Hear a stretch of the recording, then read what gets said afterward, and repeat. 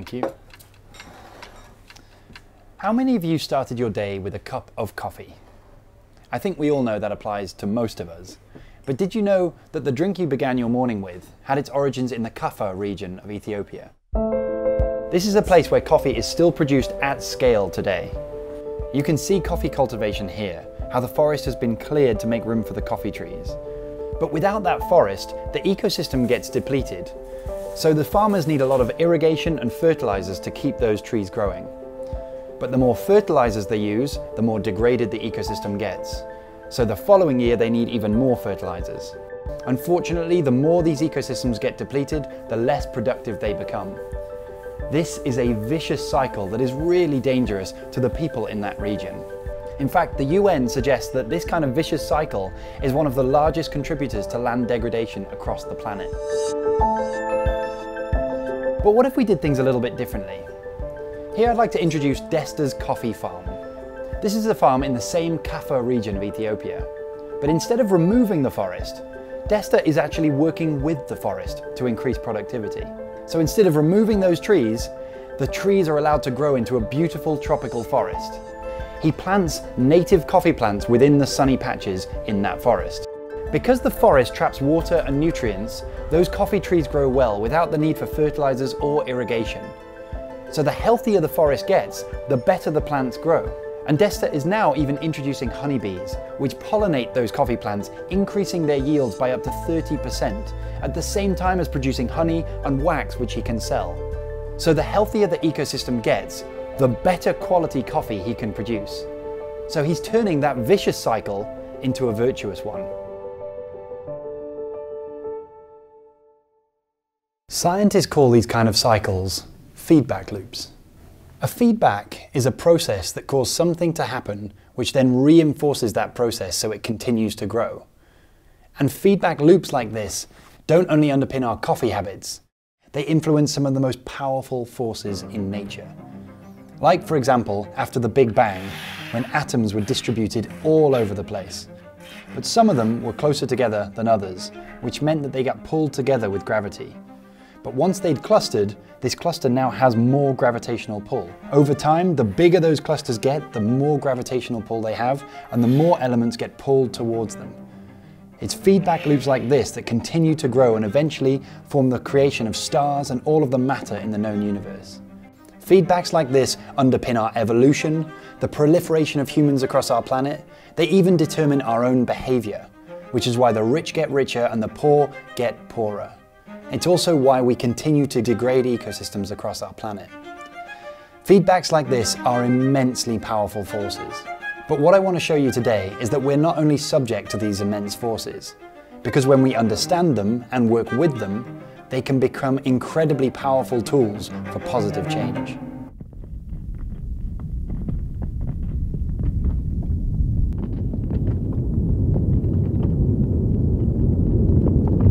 The crazy thing is that our planet has not always been a habitable place. In fact, it used to be a pretty brutal place with barren rocks, volcanoes and noxious gases. We couldn't even breathe the air back then. That was until something unexpected happened. Life emerged. We still don't know how, but around 3 billion years ago, primitive bacteria developed and started spreading all over the world. Eventually, primitive cyanobacteria started releasing oxygen. And this simple process transformed the atmosphere, allowing other oxygen-dependent life forms to develop. Once those species evolved, every new species transformed the environment a little more so that new species could emerge. Over millions and millions of years, this feedback loop transformed the environment, forming an immense and interconnected web of interactions where every species depends on others to survive. They all need other species to live on, to live under, to eat, to pollinate, to fight. Yes, we even found that fighting is important for increasing biodiversity. When we put just 2 fungi in a petri dish and allow them to fight, one of them almost always kills the other, and the system collapses. But when we add a 3rd species to the petri dish, they often fight against the dominant species, allowing the other individual to survive. It's like a rock, paper, scissors scenario, where the enemy of my enemy is my friend. And the more species that we include in the area, the more likely we are to find those intransitive loops that increase the chances that all species survive. And that's just with 3 or 4 fungi sprouting in a lab. Now imagine the infinite web of interactions in an ecosystem, with all sorts of plants, birds, mammals, insects, microbes, fungi. The more connected this network becomes, the more species it can support. Diversity begets diversity. Life leads to more life. It's the perfect feedback loop. At a global scale, biodiversity feedbacks can even regulate our climate. Because diverse environments lock away carbon in the long term, which leads to a more stable climate, which benefits that biodiversity, leading to an even more stable climate. The more species there are in that system, the more stable the cycle becomes. And that feedback loop has built favorable climate conditions that have allowed us to thrive, which means that biodiversity is our life support system.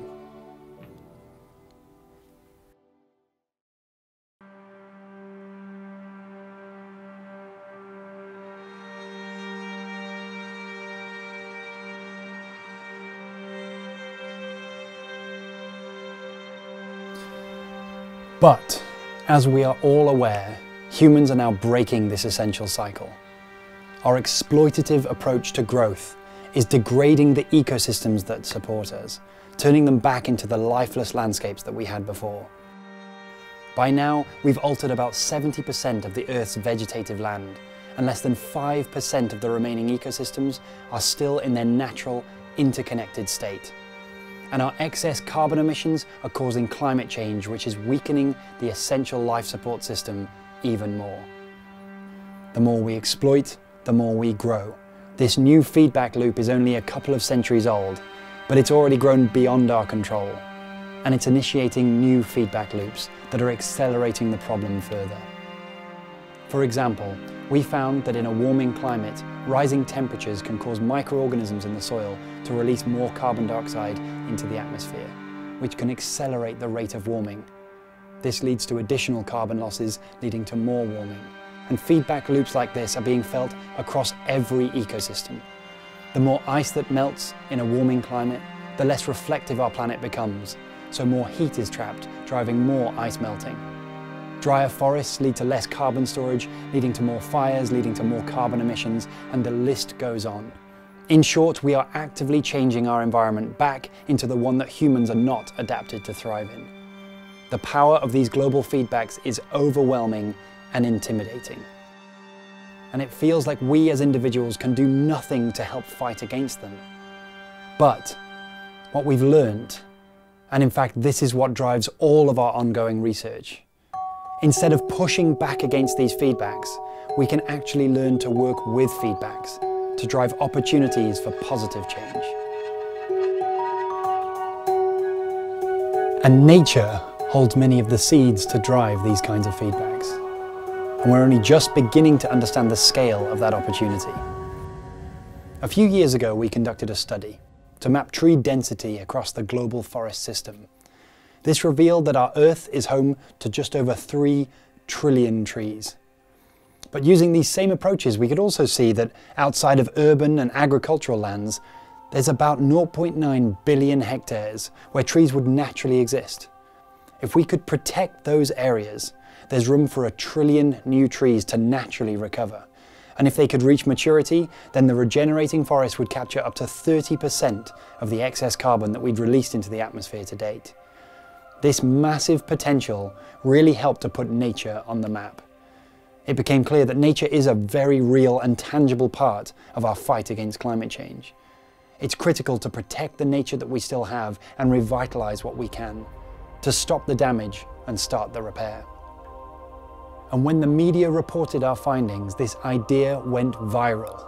You know something strange is happening when Al Gore and Donald Trump both start talking about the power of trees. And the more people talked about it, the bigger the idea became. It even inspired the UN and World Economic Forum to launch their trillion tree campaigns, just in time for the launch of the United Nations Decade on Ecosystem Restoration. Nature restoration was going mainstream. But it wasn't yet a feedback loop, because it didn't have self-sustaining momentum.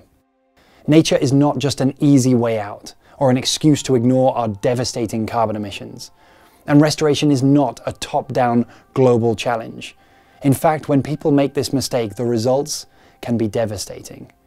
Too often, it can result in mass plantations of trees, a blanket that are so often composed of just a single species, a monoculture, which destroys the thousands of species that would naturally exist there.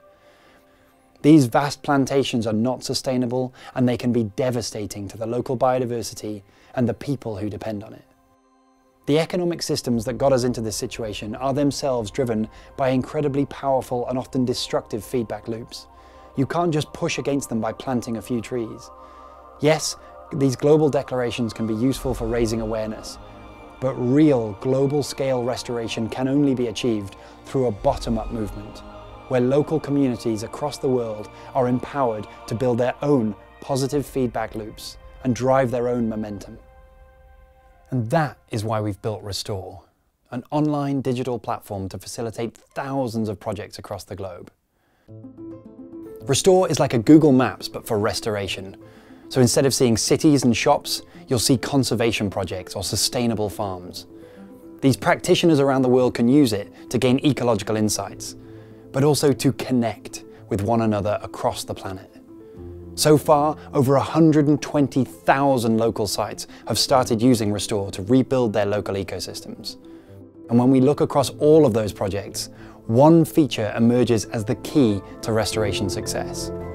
Projects are most likely to succeed when they find the solutions that make biodiversity the economically sustainable option for local people. When healthy nature becomes the economic choice, you cannot stop this feedback from gaining momentum and developing across the landscape.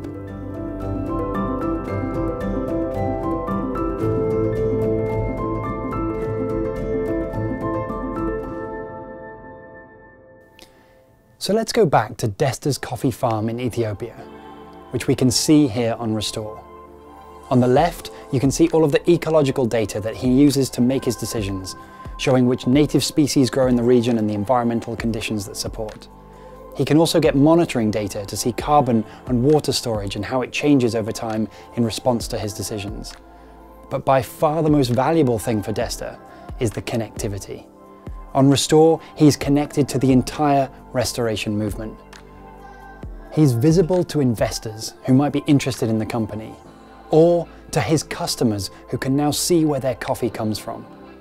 With Restore, those customers can begin to understand the impacts of the coffee that they are drinking. And this is having a huge effect on business.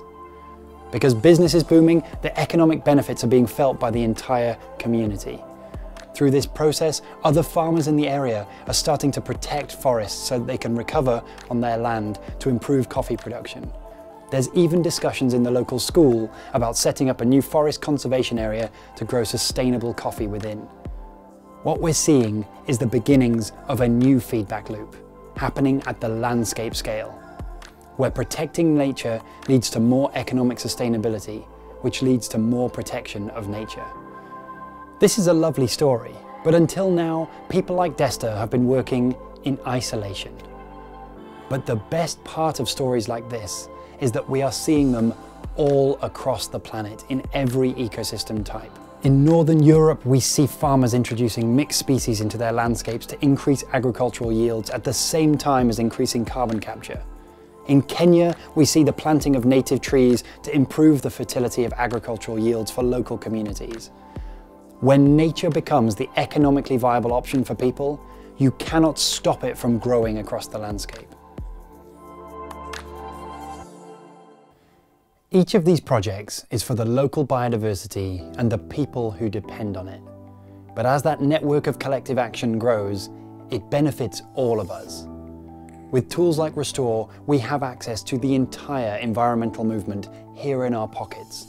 We can support it by volunteering or donating, by buying their sustainably sourced products, or even by rewilding our own back gardens. With this tool, everyone everywhere can engage in the movement.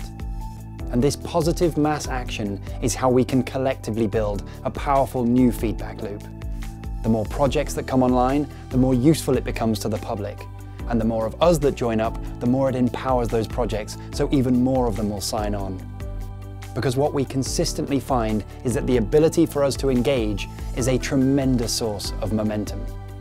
When 8 billion people build positive, reinforcing feedback loops like this all over the world, transformative change is not only possible, it's likely.